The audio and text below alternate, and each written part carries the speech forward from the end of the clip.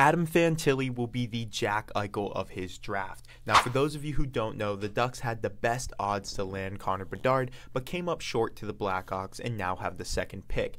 Adam Fantilli is an incredible player who would be going first overall in any other draft, and playing alongside Zegras and Terry, they will be an incredible team. Now, the Ducks will take a few years to be competitive, but Adam Fantilli could have the same situation that Eichel had with McDavid and actually go on to win a bit more because of the situation he's being put in. But what do you think? If you're a Ducks fan, are you still upset about the Bedard thing, or are you excited to see a player like Adam Fantilli join your roster?